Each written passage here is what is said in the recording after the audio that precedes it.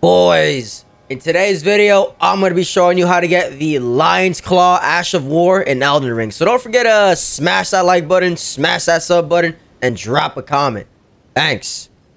So, we're going to head over to that fort over there. And we're starting off at Rockview Balcony, right here, at the beginning of Caelid. The first thing I'm going to do on the way to Fort Gale is hit the Fort Gale North of Grace. So, follow me. And it's not hard to miss.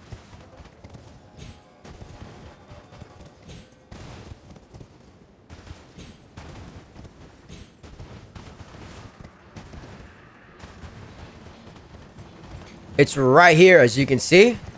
So, touch this grace, because that is the closest grace to this fort.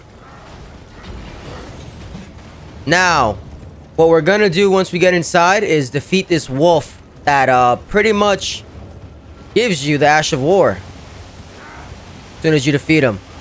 So, follow what I do.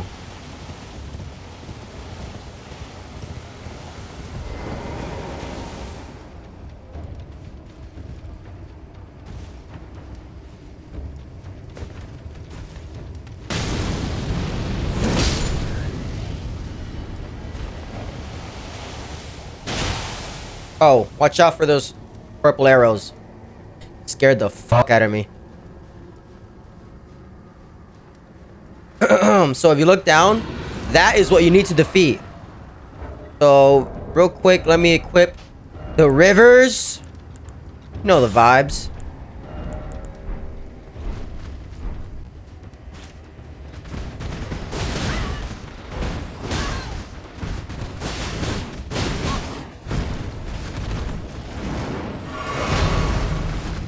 So that's the move we're getting. The Lion's Claw. Nice. And that's how you get it. Now I'm going to show you what it looks like in action. Alright, so this is what it looks like after I equipped it on a random sword. Nice.